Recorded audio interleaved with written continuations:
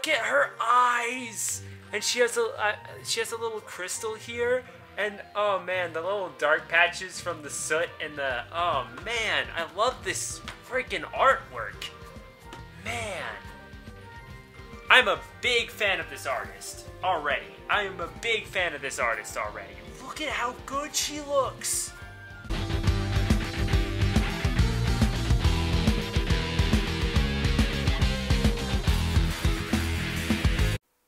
Yo, what's up guys? I'm Grandmaster Shaymin and welcome back to the channel, and today we have a brand new series underway with this game that just came out, guys. Just came out, what, like 2-3 days ago?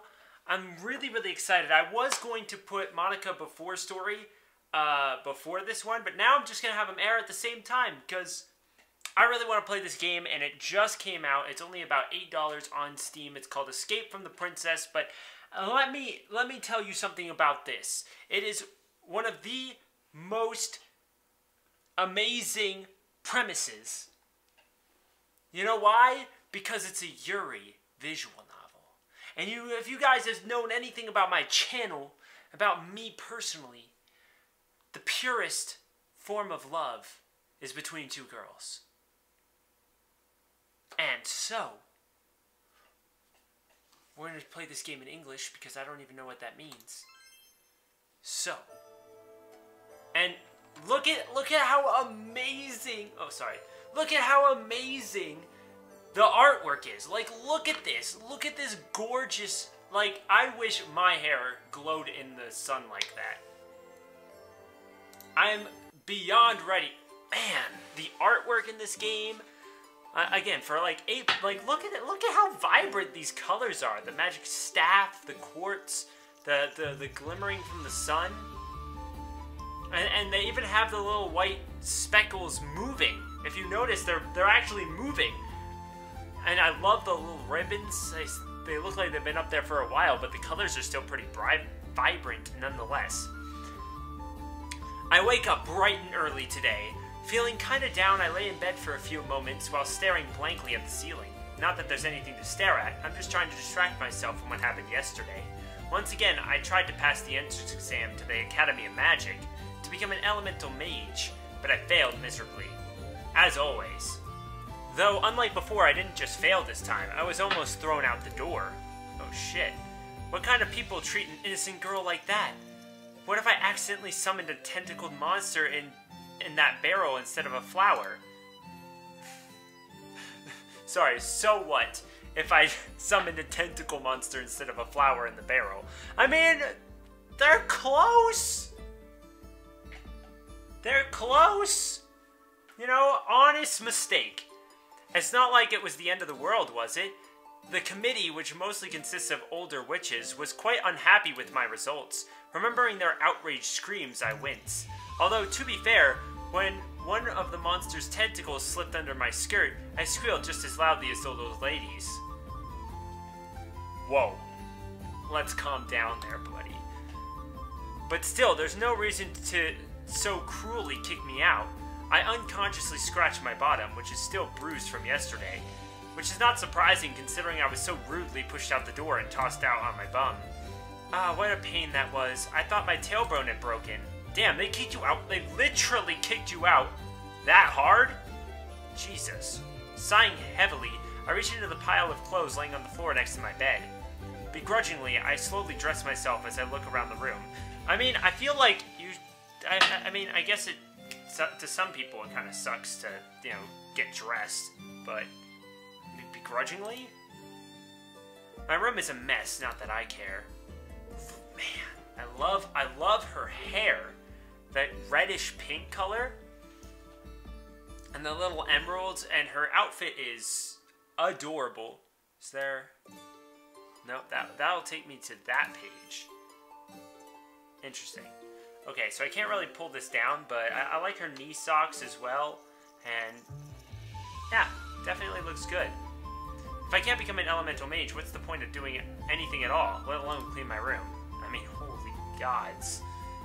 My life is over. I love her eyes too. Speaking of stuff I love, I mean, the entire scene is just beautiful, crafted, in my opinion. It's not... It's just really well done.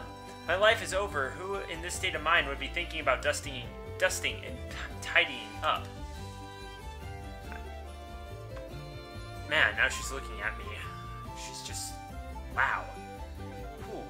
I glance all over the magical artifacts, reagents, and books I'd spent on money. All my money on. Sorry guys, it seems we're not meant to be.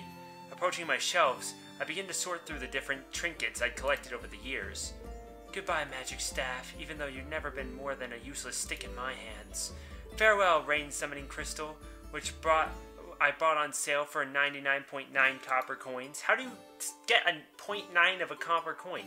Farewell, lucky rabbit's foot, although you haven't helped me with anything at all. Suddenly, my stomach begins to growl treacherously, interrupting the tragic moment. I immediately return to the Encyclopedia of Magical Creatures, which I had been meaning to say goodbye to as well, back to its place on the shelf. Tragedy is, of course, good, but breakfast is even better. I think I should have time later to say farewell to the rest of my magical items I doubt I'll ever use. I briskly walk towards the stairs which lead down to the kitchen. I wonder if there's any food left. Once in the kitchen, I immediately begin searching the cupboard for something to eat. There's nothing edible left. Well, it figures. You need to buy groceries in order to eat food. But how would you buy them if you spent all your money on the now useless magical trinkets that I needed for my studies?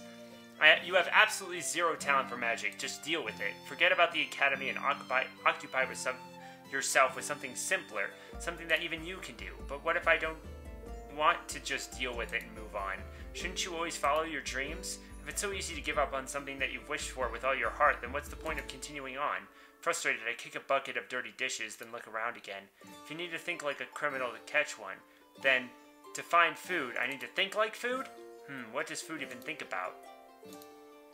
Surely it would have to hide away in a dark corridor to avoid being eaten. Although that's kind of selfish of it. Food's purpose is to fill one's belly. Like mine, for example. I wonder if the nook under the table is a good hiding place for it. I guess I'll take a look. Without hesitation, I dive under the table and start fumbling around in search for something, anything edible. Luckily, my perseverance is rewarded. I feel something round and smooth, and pulling it out from the table, I see it's an apple. Or something resembling one, at least. It's a bit soft, and oddly enough, covered in suspicious gray spots. But more importantly, it's...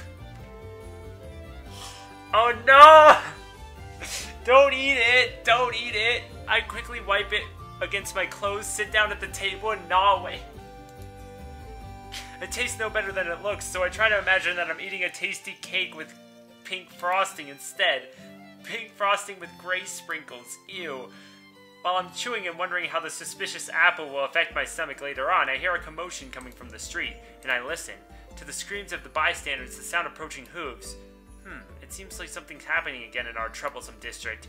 Stuffing the remains of my apple into my mouth, I leaned out the window. Yo, put on some What is this chick wearing? That, like, everyone and the entire kingdom can see your tits. That is a jacket over nothing. Now,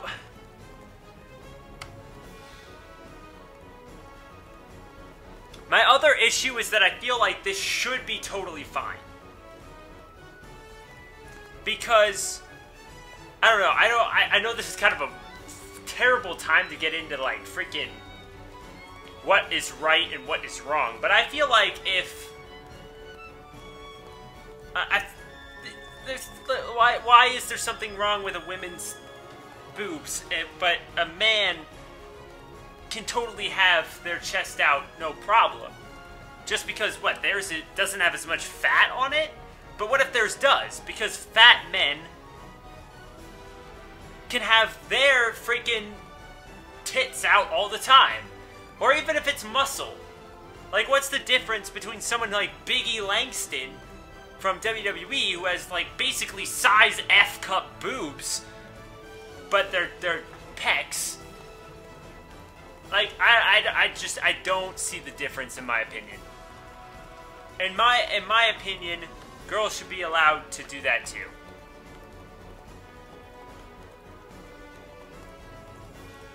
It's up to them, but whatever. Wow, are those guardsmen? Have those lazy bums finally decided to do their jobs?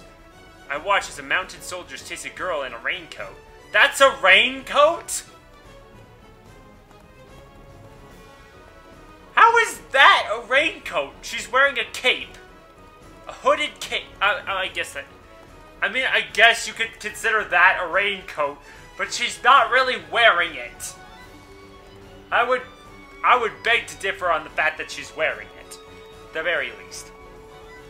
But I feel like I don't want this chick to get arrested because she's not wearing any clothes. That's my other thing. Like, if for whatever reason they want to make it law to have girls not be able to show their tits, then, you know, they're gonna enforce it. And I don't want her to be arrested. She must be from the Eastern Kingdom. We don't get Easterners in these lands. The girl obviously has no clue of the shopping district's layout. Frantically looking around, she slips into the first alleyway. Idiot, that's a dead end. We should have gone down the other street. Is she a thief, or maybe a murderer? I wonder why our brave defenders of the law and order are after her. I lean out the window a little more, trying to catch what the guards are saying, but I can't understand much. I can only hear snatches of what they're saying. Capture her!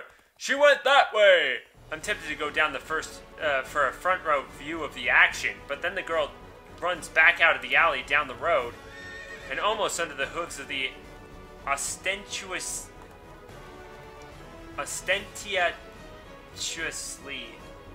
decorated guarded horses.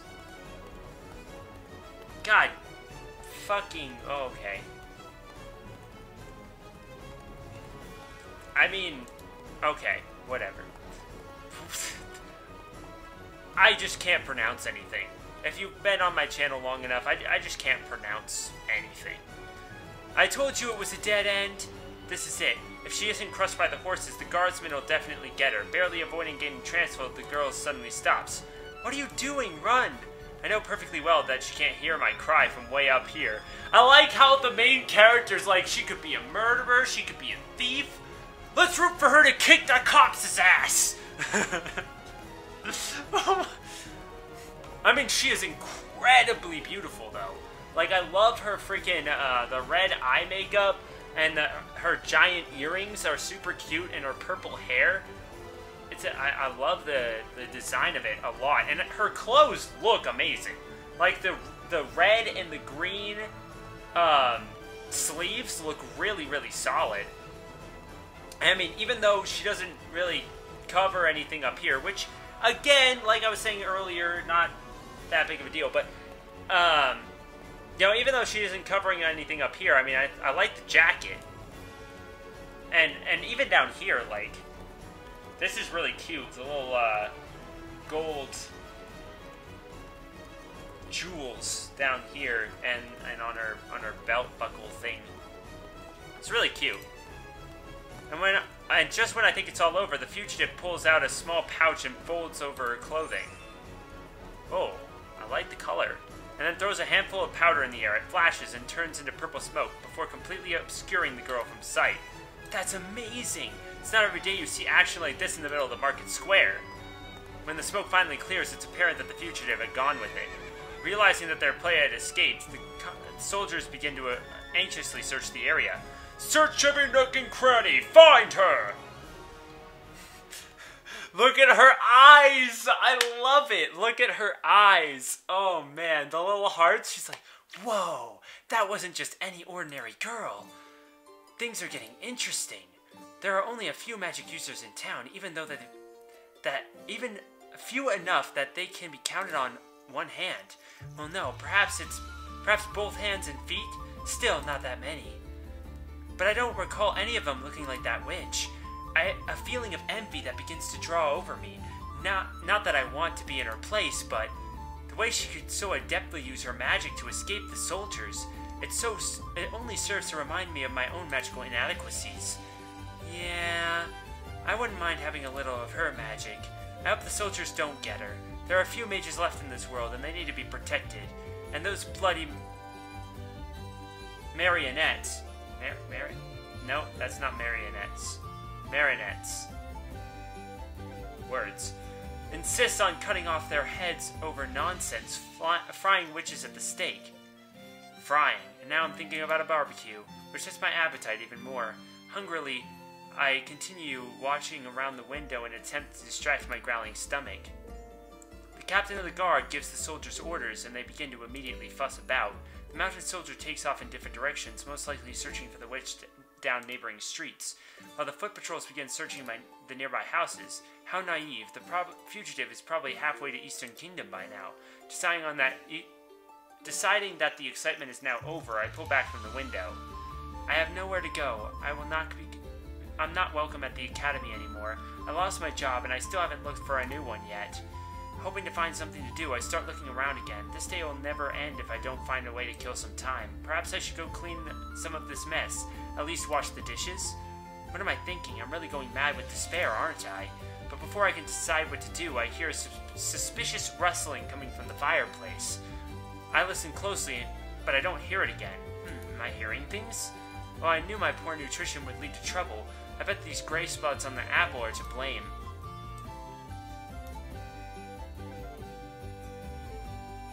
Turning away from the fireplace, I sit down at the table and begin expecting a stain on the tablecloth, which is shaped almost like the map of our kingdom. Well, it sort of looks like a shape anyway. I'm about to outline the stain with a pencil when I hear rustling from the fireplace again. The sound is now louder and more pronounced, and it seems to be coming from the chimney. There's something there. I glance out the window and make sure it is indeed still summer, but I shouldn't be expecting any guests down the chimney. Maybe it's Santa! There's something there. Black soot starts to rain down from the fireplace as something wiggles inside the chimney above. Interesting. What the hell is this? I hardly call my home clean, but this is too much. Did a bird get stuck up there and is now trying to get out? That's just what I need. Although on the other hand, it might be a nice, fat, clumsy pigeon. I might be eating lunch today.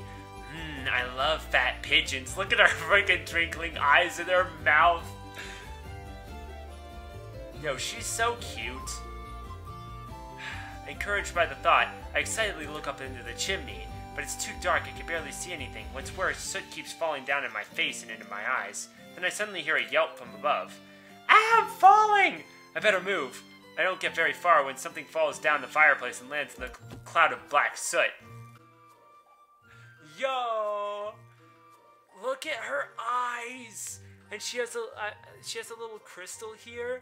And, oh man, the little dark patches from the soot and oh man, I love this freaking artwork. Man. I'm a big fan of this artist already. I am a big fan of this artist already. Look at how good she looks. That's not easy to pull off. Oops, I fell down. That something bears a suspicious resemblance to the witch that the guards were chasing. Upon closer inspection, yeah, it's definitely her. Rather a dirtier version of her. Seeing me, the witch immediately puts a finger to her lips.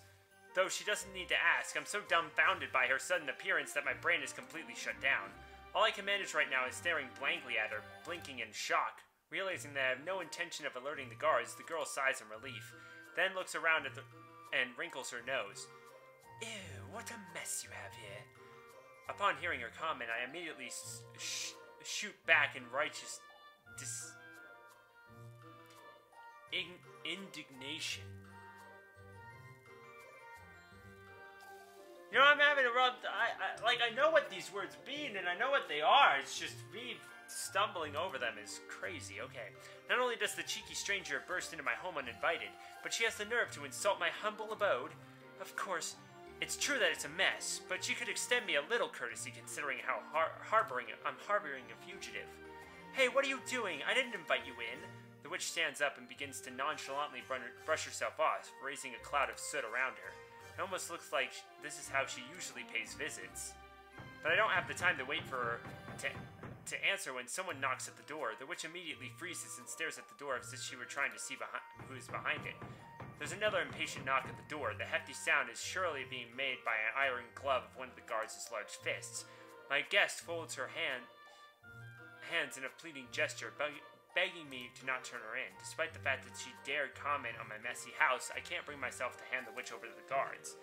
Open the door now! It's the town watch! Needing to stall for time as my uninvited guest hides herself, I blurt out the first thing that comes to mind. You have the wrong address. There aren't any guards here. This is private property. Open up! Why are you so persistent? Look for the town.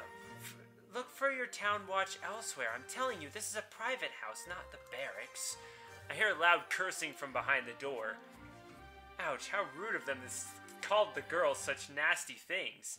If you don't open this door right now, we'll bust it in.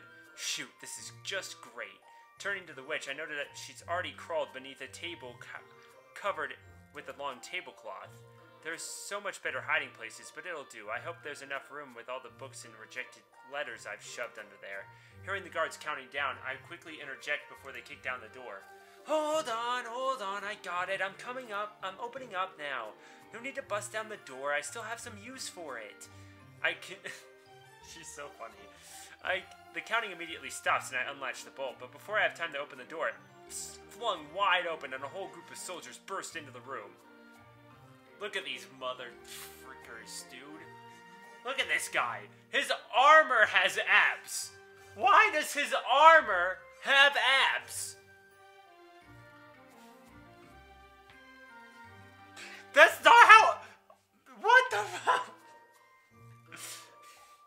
Anyway, the captain of the guards, stepping forward, stops and looks around. Wincing in disgust, he turns to one of his soldiers. Really, what a mess! The soldier nods in agreement, clearly hoping to curry his superior's favor. Hush, hush. Do you have business with me, or have you only come to insult my skills as a hostess? What gives you the right to burst into my home like this? Feeling the pressure, the captain noticeably backs off. Serves him right. It's rude to make such comments about people's homes right in front of their faces. Yeah, douche. My apologies. A very dangerous criminal escaped our custody today, and we're now searching for her in the buildings surrounding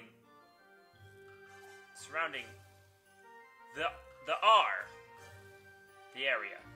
Criminal? How terrible! The captain, seeing my concern, continues. Furthermore, this girl is a witch, and her crimes involve the use of magic. A witch? Oh my, magic is horrifying. Surely she must have done something terrible. The captain's face turns on an inscrutable expression. He might have been ordered to not divulge the details of the fugitive's crimes. Leaving my question without answer, he orders the guards to search the house. Enthusiastically, they begin to brazenly look through the cabinets and closets, emptying books of junk out onto the floor. Let's go. Let it go. It's not like it can get much worse. But now I'm really curious about my uninvited guest. Perhaps I can convince the captain to tell me more? Although he wasn't so eager to say much about her until just a moment ago. Well, I just have to loosen his lips a little. Seeing the guards now snooping around the table, I anxiously look for a way to drive them away. Like taking risks. I like taking risks, but not going to prison for assisting a wanted criminal. That's not exactly what I'm willing to take. I wonder if they'll search elsewhere if their captain and I were sitting at the table. I immediately turn to the captain and bat my innocent eyelashes at him. Captain, are you not tired? I often see you patrolling on your horse. It's very clear that you're a busy man. You have so many important duties, including capturing dangerous criminals. I'm sure you have little time to relax. I cannot relax. I am on duty. Oh, I knew you'd say that. You're such a hard worker, and you do it all for our safety. It's so knightly. You know, it would be an honor to sit at the same table as a man of your stature. Unfortunately, I have nothing more to offer you. I have nothing to offer you save for a moment of rest. I hope you wouldn't refuse a poor girl's generosity. With disgust, the captain looks at the dirty chair sitting next to the table. What a sissy. He hasn't even seen my cockroaches yet, although I tend to stumble across them in the morning. Realizing he's about to refuse, I decide to employ my most powerful technique. I give myself the cutest look I can muster while batting my eyelashes. Pretty please. Look at her freaking face. Without saying a word, and to my surprise, he pulls out a handkerchief and places it on the chair. You're wearing goddamn armor! Look, you won't get out. Your armor's not gonna get fucking dirty sitting on a goddamn chair, dude. What the fuck is this guy's problem? Without saying a word, and to my surprise, the captain pulls out a handkerchief and places it on the chair. The lacy handkerchief is far too fancy for a man of his gruff nature. But only then does he sit down. I immediately express my utter delight. This is such a great honor for someone as lowly as myself. My guests should be relatively safe for now. I doubt the soldiers are crawling underneath with both of us sitting there. And then it dawns on me that this is the perfect opportunity to learn something about the escapee. I don't know a thing about this girl after all. Perhaps I really am in danger. But please, I beg of you to tell me what twisted crime this witch has committed. I feel the escapee pinch my leg beneath the table. Lightly kicking her back, I stare questioningly at the captain. He looks to his soldiers, who are currently preoccupied with throwing my stuff around, and then turns to me again. You do realize that this is confidential information, don't you? But of course, I swear I'll say nothing of it to anyone. I beg of you to tell me, otherwise I won't be able to sleep at night. Although, I bashfully lower my eyes. I probably won't sleep tonight anyway, since I'll be thinking of you. Oh, man! How's he gonna respond to that? I've always been intrigued by ruthless and incorruptible men such as yourself. The captain feigns a cough, and I notice his face flush through the slits of his helm. What a wuss. How could he so easily fall for such blatant flattery? Yo, she's fucking good at this, damn. Please. Deciding that a beautiful girl like myself is worth trusting, the captain leans in close. Keep in mind that this information is for internal use only. It's not like I'll use this information in the exterior, so... It is said that this witch used her magic for wicked purposes. I was already aware of that. Those close to the royal family say that the witch used her abominable magic to bewitch Princess Elise. What could she possibly have done to her? Sorry. What could she have possibly done to her? Whoa. Shit. Okay. I accidentally clicked back. If I recall, our princess is much more experienced in the use of magic than most other witches. I heard that the witch spent the night in the princess's room, and in the morning her majesty was found half naked.